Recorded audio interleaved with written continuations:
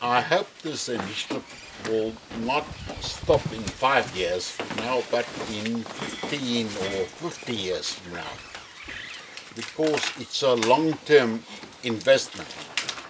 The investment is called for because the conservation priorities that we have set in the past is not working. We need an alternative.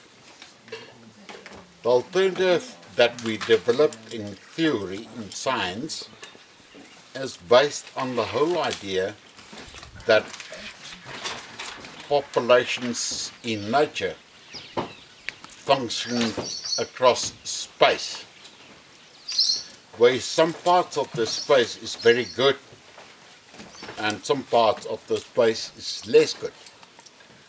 And the interaction between the good and the bad gives a zero outcome. And in nature, we want a zero outcome. Let's look at elephants. Elephants used to be one continuous belt across the savannas. Today, they are left over in fragments, in parcels of protected areas. Okay, a small parcel in Hwange National Park, a parcel in Chobe, a parcel in Etosha, a parcel in Hwange, and there is no interaction.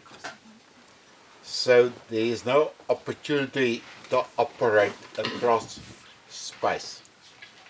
So there is no opportunity for zero stabilization. Our theory is to restore the spatial axis. And we're using the elephant, and we are focusing on all the major populations across Southern Africa. About 300,000 elephants in total. Hwange here is important because Hwange is carrying between 35,000 and 45,000 elephants. It's the highest concentration of elephants in Africa. It's the highest concentration of elephants in the world.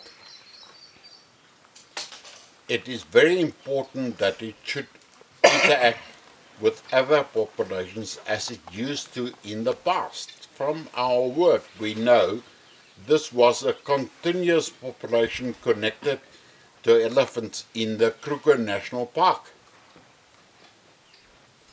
once upon a time. In the other direction, a continuous population towards central Botswana that is also cut off and increasingly cut off.